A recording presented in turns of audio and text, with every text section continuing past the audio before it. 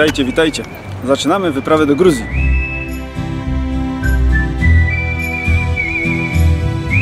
Też robisz? Też tak masz? Nie, ale kolor pan nie pasuje, wiesz? Włożyć też coś możesz. Pewnie niewiele większa od tego.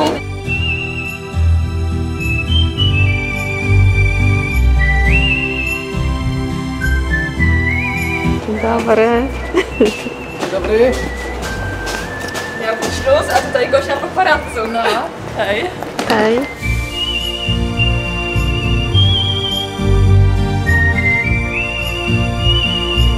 Wyjeżdża pełna i wróci pełna.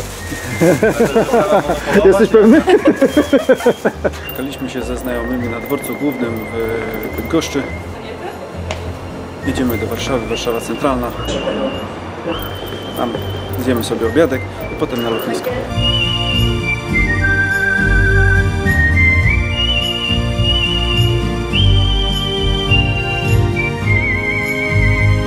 A ja ci nie mówiłam, że mi się wybieram? Mówiłam ci. Nie mówiłam. Jeździć na koniach po dzikim polu.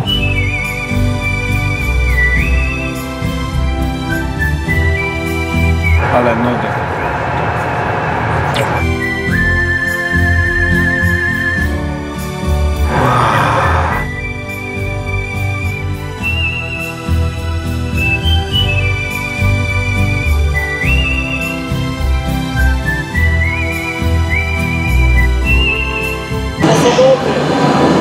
Stawo trzyma się razem, spójrz, dawaj.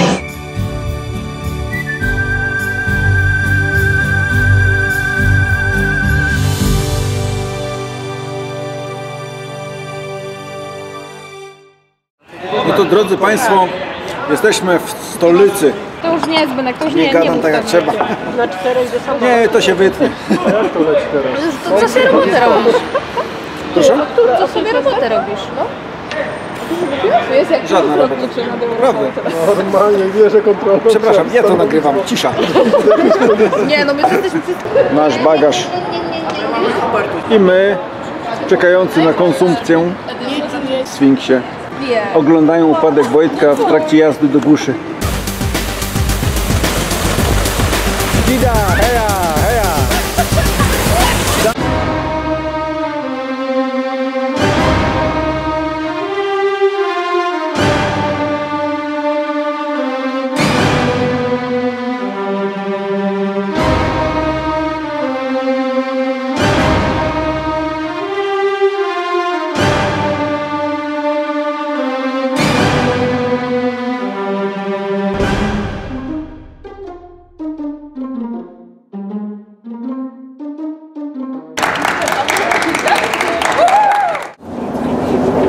Gosiu, jedziemy, tak?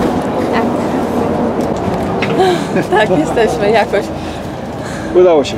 Tak, trochę naokoło, ale jesteśmy.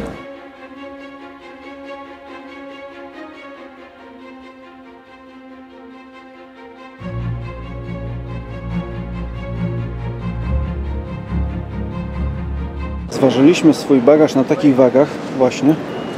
Tutaj pojawiły się wyniki. No się okazuje, że się mieszczę. Jak położę swój bagaż, to mam tyle. Czyli do 8 kg brakuje mi 2. 200 gram znaczy. O, okej, jest super. A koleżanka idzie się zważyć. I jak? Ta oszukuje zwykle. Oszukuje. Ta waga oszukuje, To dobra. lepszą wagę. To jest lepsza waga. I co pokazuje? Puchnął mi torbę. Spuchła torba koleżance. 2,4 ma. 2,5. A musi się zmieścić w wadze 2 kg. No to jest trochę problem. Jemy babkę. Ale że co? Jak sobie chciał pomachać? To jesteśmy po odprawie celnej. Udało się, wszystko cacy. Jedziemy sobie dalej. Teraz jesteśmy w strefie wolnocłowej. Chyba dobrze mówię. Pierwszy raz lecę, więc nie wiem. Ale jakoś tak.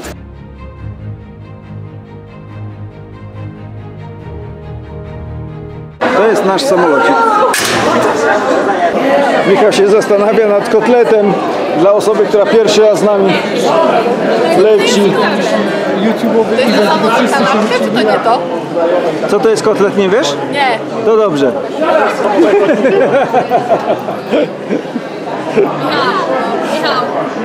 No to jesteśmy już w samolocie. Niedługo będziemy lecieć. Korzystanie z urządzeń elektronicznych dozwolone jest podczas całego lotu. Prosimy jednak o upewnienie się, że urządzenia pozostają w trybie samolotowym oraz wyłączony jest tryb bezprzewodowej transmisji danych. Należy pamiętać, że w czasie startu i lądowania laptopy i inne większe urządzenia elektroniczne muszą być odłączone od pokładowego źródła zasilania i zabezpieczone w bagażu podręcznym, kieszeni fotela lub na półce.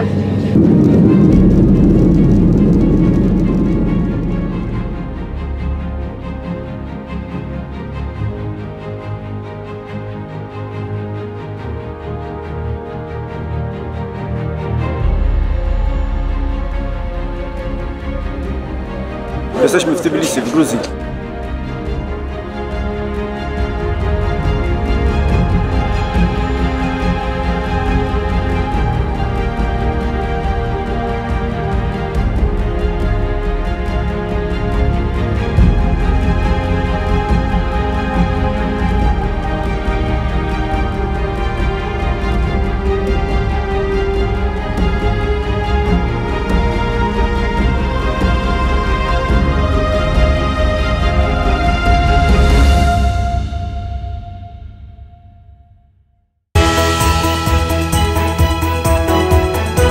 Nowy dzień, nowe pakowanie.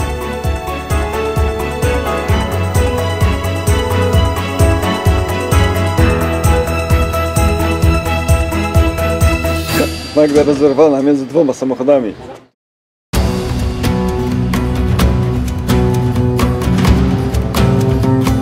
Mamy malutki, nieprzewidziany postój. Czekamy na drugi samochód, który gdzieś się zawieruszył.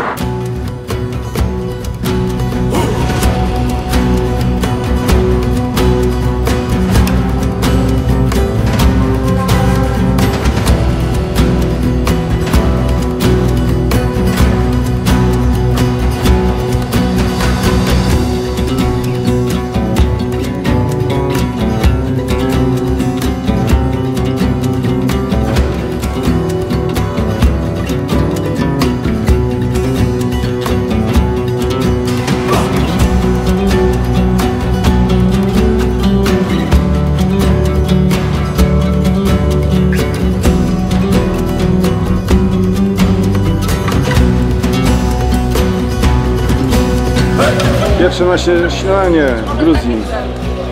Jemy sobie haczapuri. Jest kawa, jest super.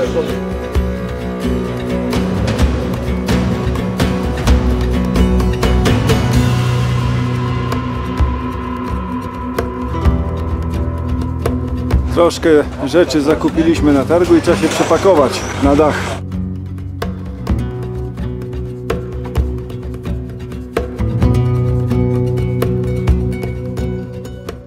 Łukasz się położy. Idźcie pomóc. Ej. Dobra, idziemy.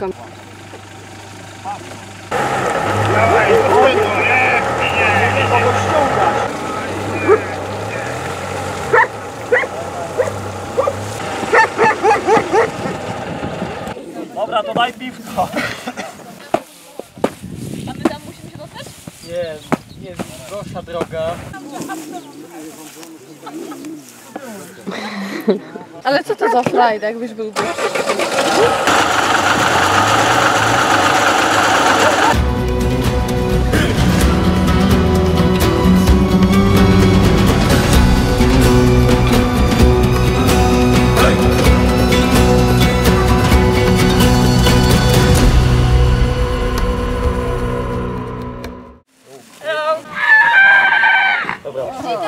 Już się ucieszyły. Gamar Jabat.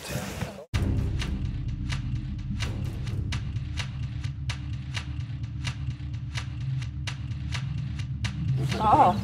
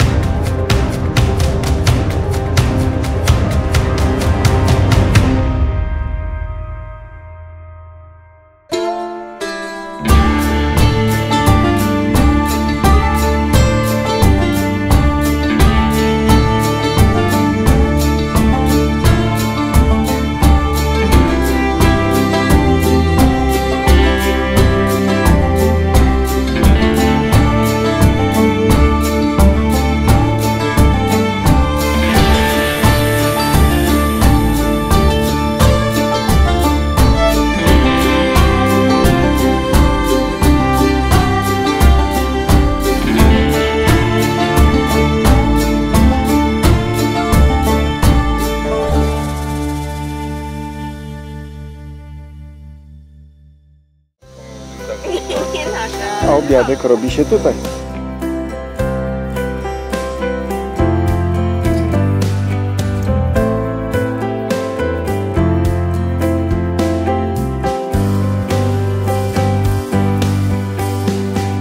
Jeść? Jeść?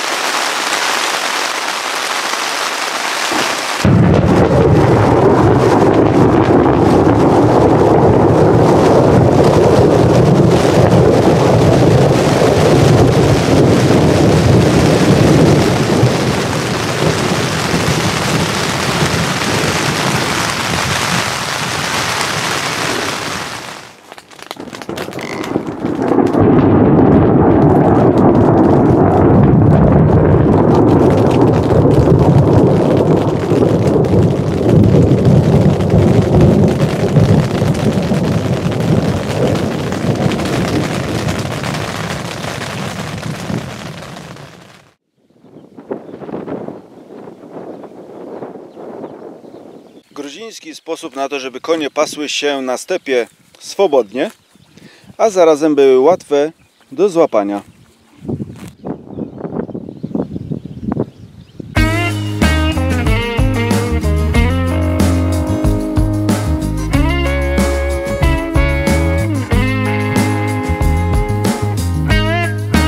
Daria nie może się doczekać śniadania, już zagryza serkiem. Łukasz dzisiaj kucharzem, śniadanie robi. Nie ma płynu. Z rynku czy ty bardzo płynną mięśnicę, czy taką mocno ściętą byś preferowała?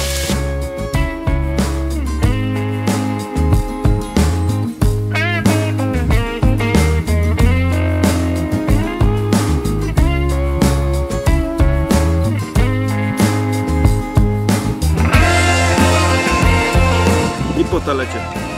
Pora.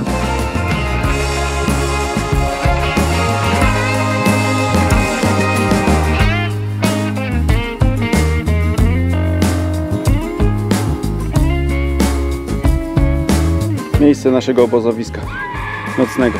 Siodłanie koników.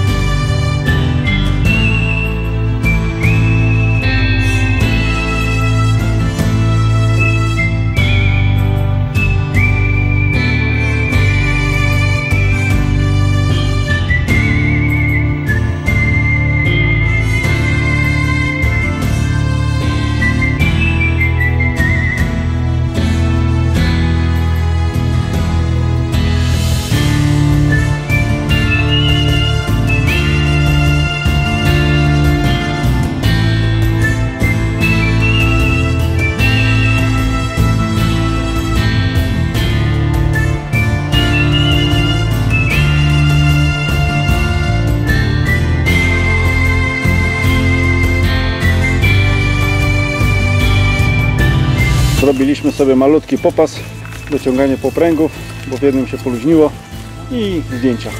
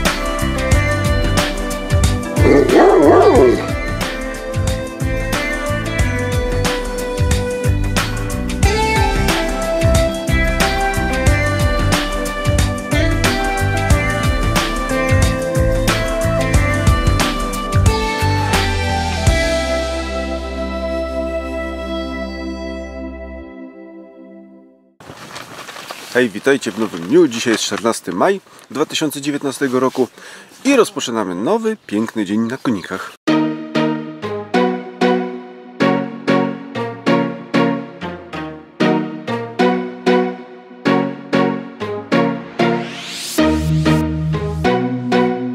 Poranne śniadanko.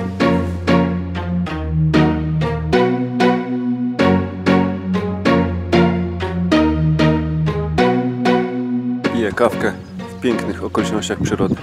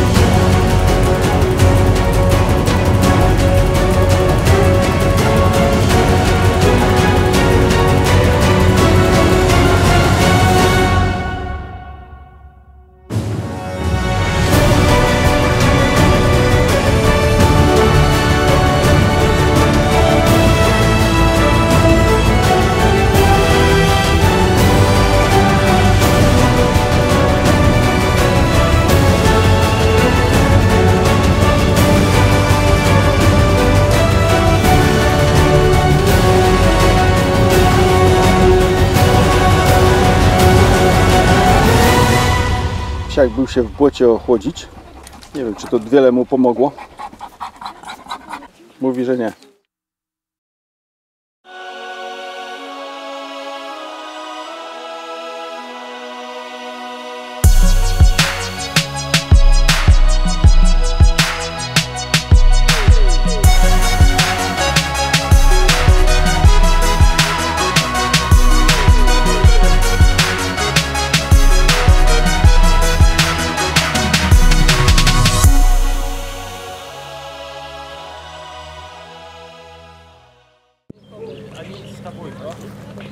Za konikami trochę pasmo drzew, potem rzeka, a za rzeką Azerbejdżan. Budynek Straży Granicznej, a my sobie robimy popasik pod drzewem. Co się stało, Dariu? Nic, spokojnie jak na wojnie. Ty? Co mamy? Piwo. Woda jest. Kolega ma hot doga z suszonej wołowiny. Słuchajcie, serek?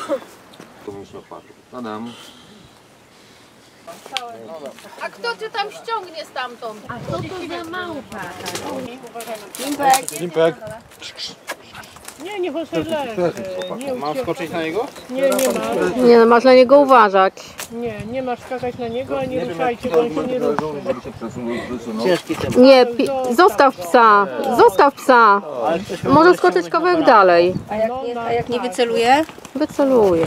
No, sam prosił, żeby wziąć psa, więc... O Jezu, Łukasz! Ale pies jest potwornie zmęczony. Teraz co zrobisz?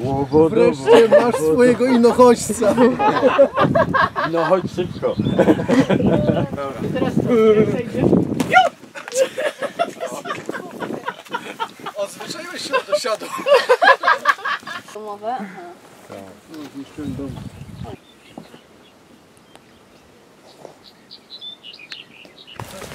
No i z dłuższego postoju odjeżdżamy nad rzekę.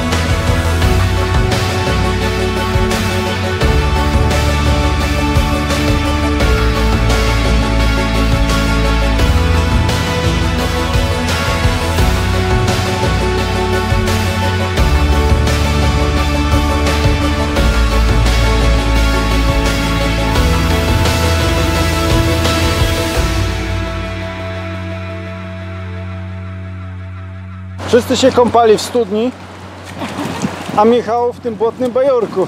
Namioty już sobie rozstawiliśmy, wykąpaliśmy się, tam jest reszta namiotów, a tutaj przygotowana została obiadokolacja.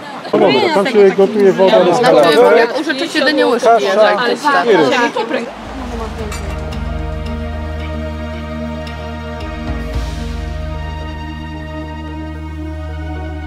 Gdzie były kubeczki z dereszem? Gdzie był deresz?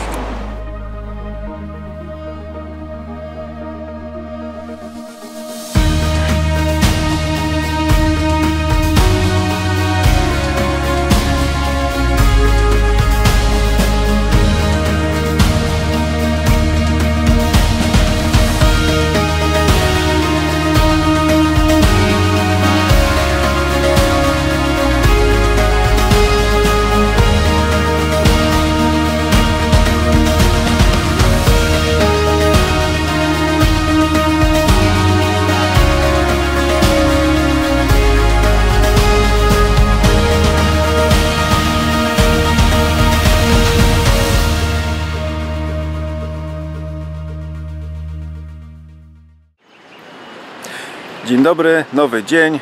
Jesteśmy w Mindżiskure. Dzisiaj jest 15 maja 2019 roku. Rozpoczynamy następny dzień rajdu konnego po Waszlowani w Gruzji. I mam dla Was niespodziankę. Mamy dzisiaj nowych towarzyszy podróży. W tym oto namiocie okociła się kotka.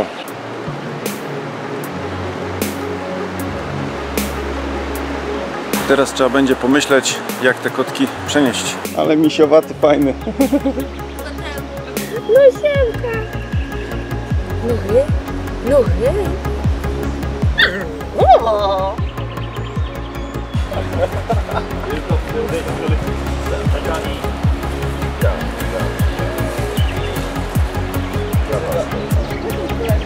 Bo do wody ci wrzucą. Ale wysech. No i pora na śniadanko. Leniwe dopijanie kawy po śniadanku. Powolutko sprzątanie, organizowanie się. Niedługo będziemy wyjeżdżać. Kotki nadal w namiocie. Moja bluzka się na to przydała.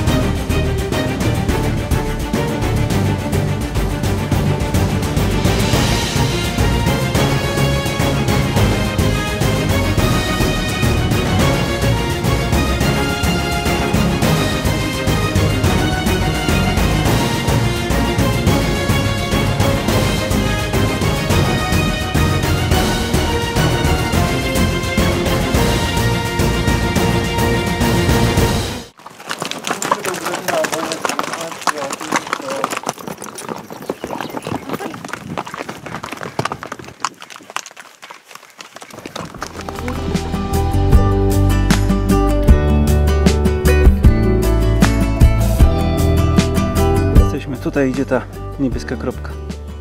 Się powiększy.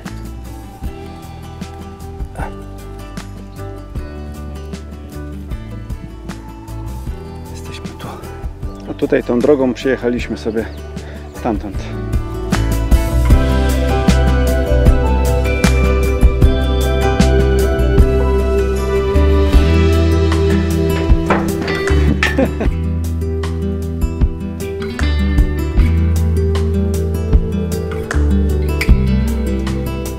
Jest proste, musisz chwilę poczekać.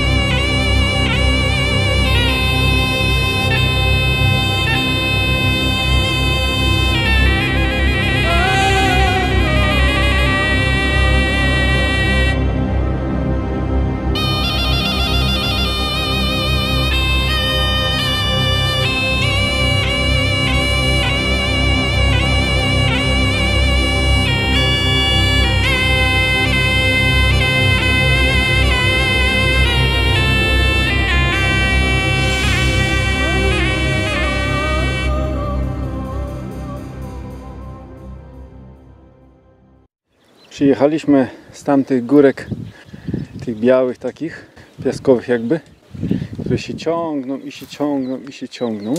A my sobie tutaj robimy pod drzewkami postój, popas, mały wypas. No to się pomalutku zbieramy. Zaraz będziemy sobie jechać dalej.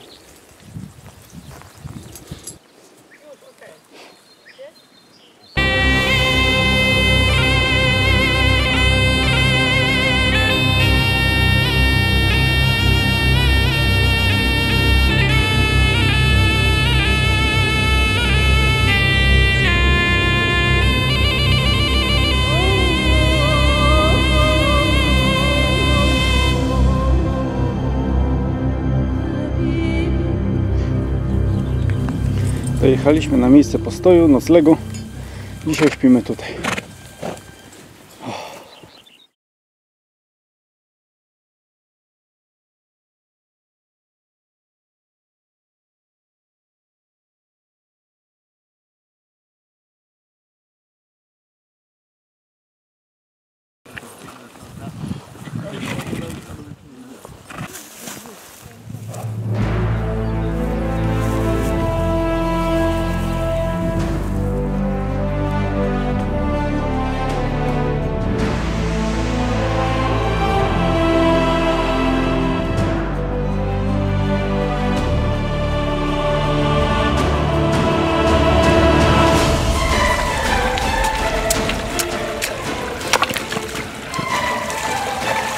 No dobra, to ja płynę. Michał, a ty nie masz telefonu? Co? Nie masz telefonu z boku? Ma! Daj go wyciągnij! Ma telefon! Mogę zanurkować, nie? Kraulem teraz. Nie ma. Co tam będzie?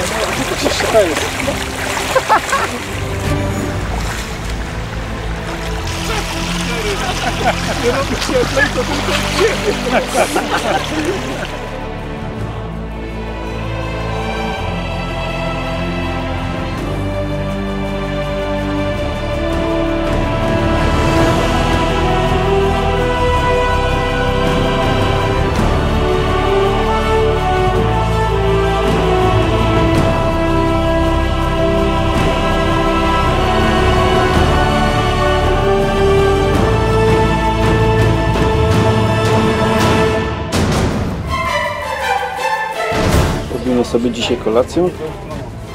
Tutaj dziewczyny kroją warzywa różnego rodzaju. Chłopaki już przygotowali ziemniaki i tam już blisko. Łukasz się wziął za ogień, jest pierwszym ogniomistrzem.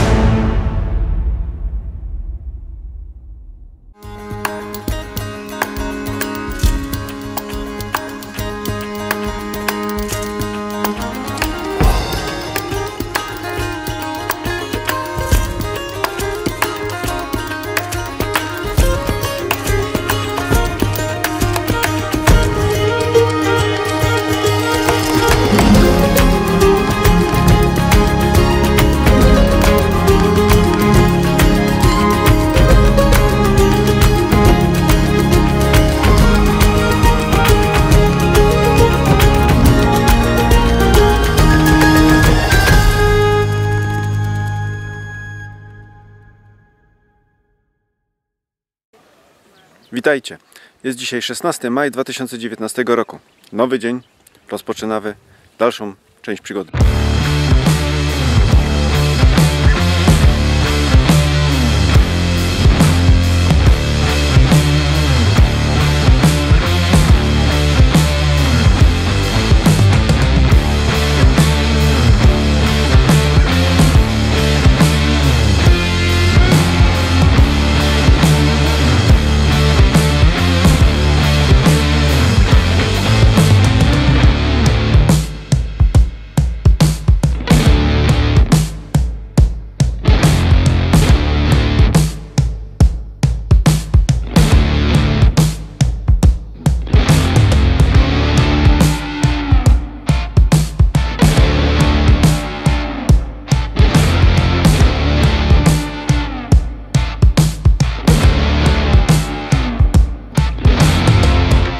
I tak sobie leniwie tutaj życie płynie.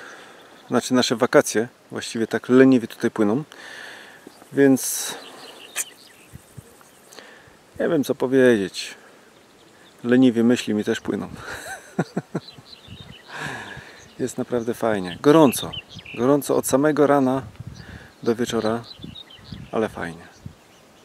Fajni ludzie. Fajna atmosfera.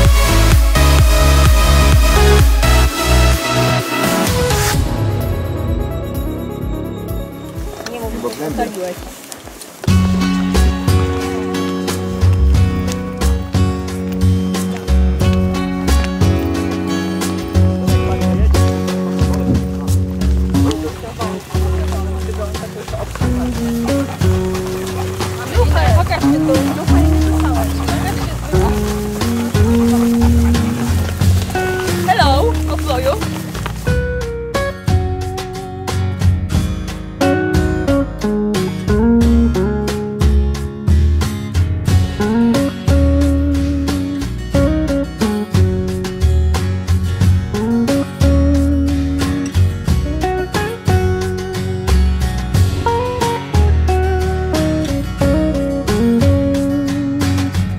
Gosia opiekuje się Bari.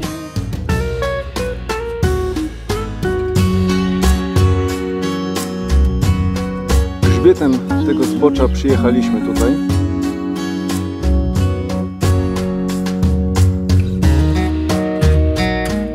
Cudowny widoczek, naprawdę cudowny.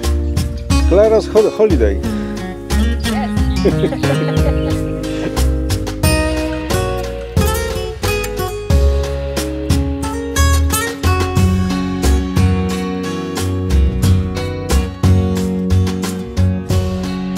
Uczymy się trochę gruzińskiego.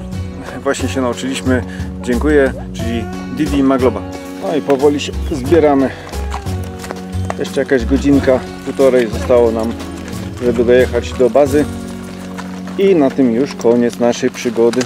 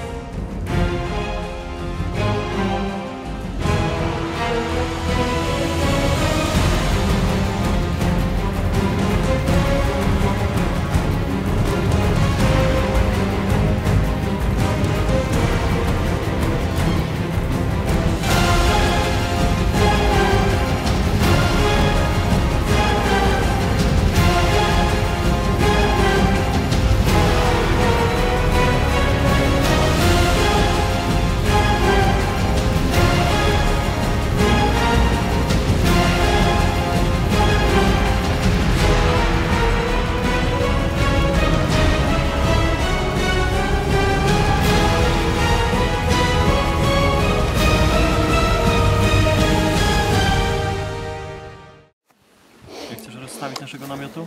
Odpoczywają sobie ludzie. No ale tam sauny będą mieli. Wszyscy super.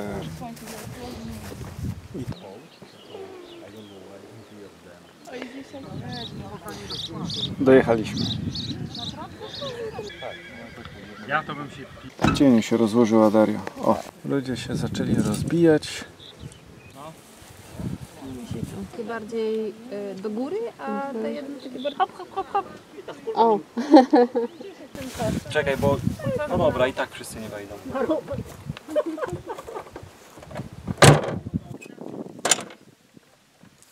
Słuchajcie, jedna osoba, jest miejsce dla jednej osoby. A z tyłu się nie zmieszczał? Nie.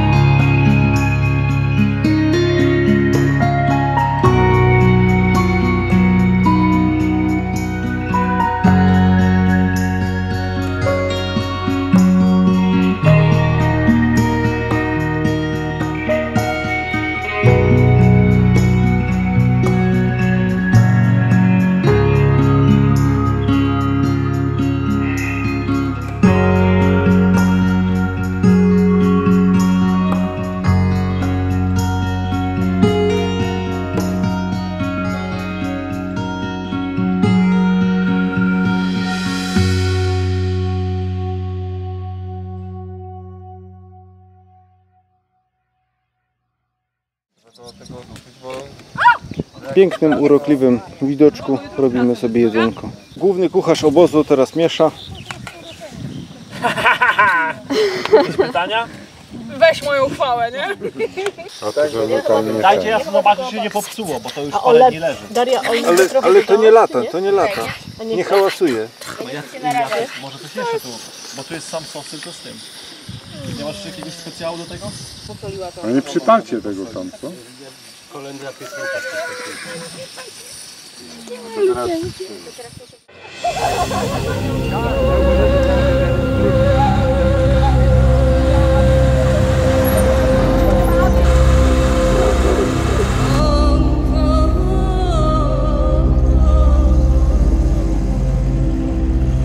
Przyjechała następna grupa, która jutro zaczyna swój rajd 5-dniowy, a my go dzisiaj już kończymy.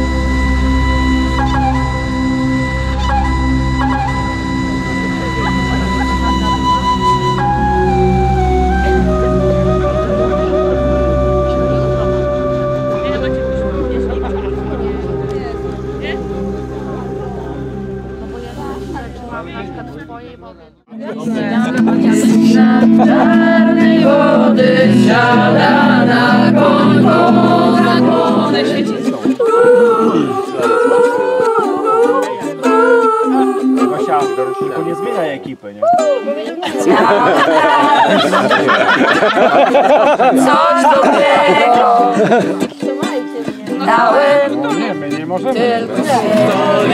tylko głowę baranią sterczącą wzdłuż i statki stojące na regie plaj. klarować kotwicę, a jeszcze czasem jeszcze dał za rogiem mój dałki trzy, jedną gęty służliwie mu dał. Era koka haszel, kazał po nocach się śni, LSD, koka i aż. Jakieś bzdury, twojej nałogach, po prostu ilość woda. To jest już coś zadości, kiedy brak własnej miłości.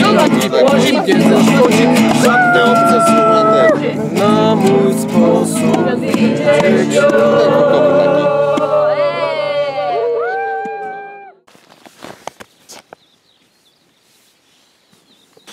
Z dziennika podróżnika jest 3:43, słuchajcie. A ja nie wiem, no ja w głębokim śnie, a tutaj niestety dzieje się w namiocie takie rzeczy się dzieją w namiocie. Leżymy sobie, galopują konie, czujesz te wibracje pod plecami, potem przychodzą krowy, potem biega pies, potem jeszcze coś tam tutaj przelatywało. Wychodzisz, a tam piękne, łososiowe niebo, na ich tle konie, pomiędzy tym góry, czego chcieć więcej. Szkoda nie na spanie.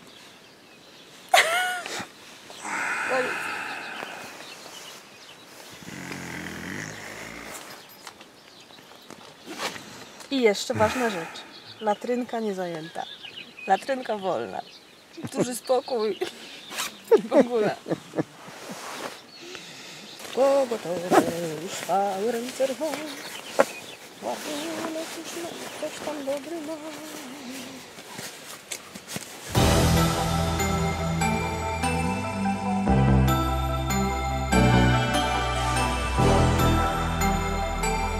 Ostatni posiłek przed wyjazdem i za 15 minut wyjeżdżamy.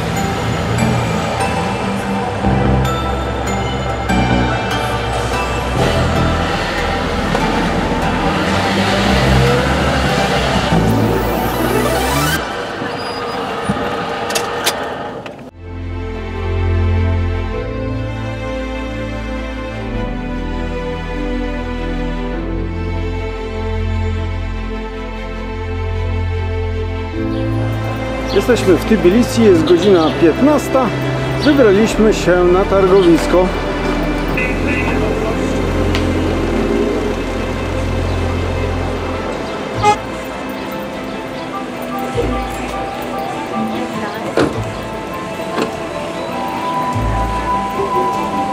Przeszliśmy się po przeprawach, teraz idziemy po ciuchach, oglądamy, patrzymy, porównujemy nasze ceny i inne. Kupiłem sobie wodę, kupiliśmy sobie coś tam do jedzenia, takie na nitce i z owocami i tak dalej. No i teraz idziemy zobaczyć w tym kierunku, a potem zobaczymy, w jakim pójdziemy, jeszcze nie wiem. Mamy czasu jeszcze, 7 minut tylko do spotkania.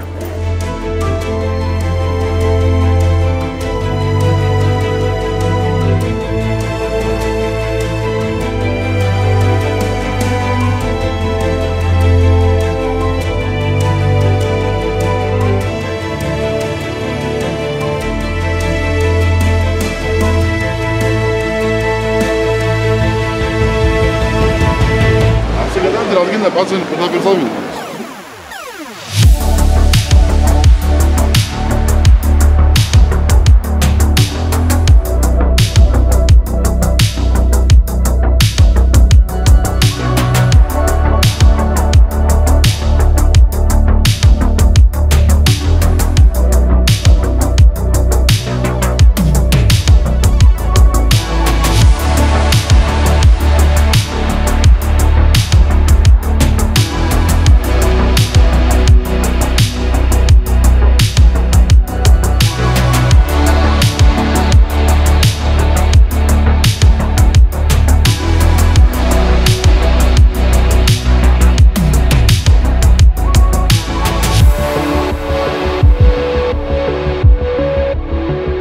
Rogi do picia, prosto.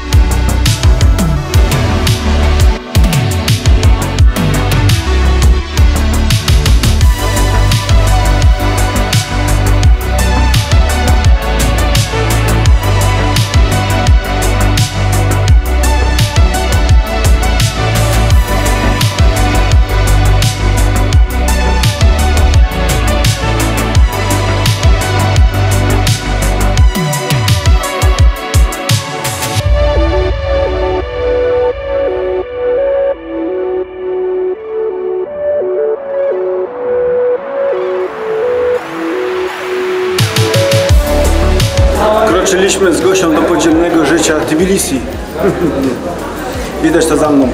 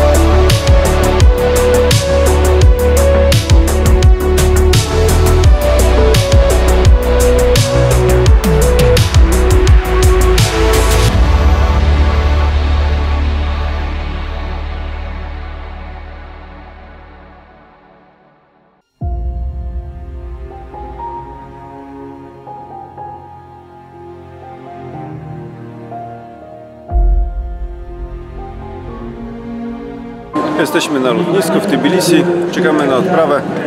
Lot mamy opóźniony o jakieś 50 minut.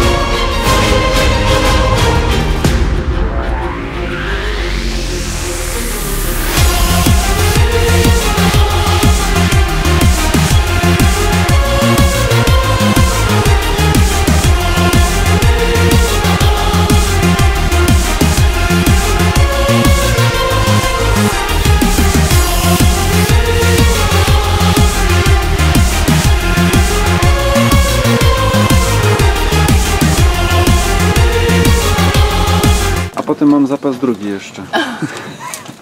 2 razy Dzisiaj większy. to niebezpieczne nagrywanie. Tak, bo dzisiaj to już jesteśmy tacy. Tobie też. Nie, no nie wszystko udokumentuję. Od razu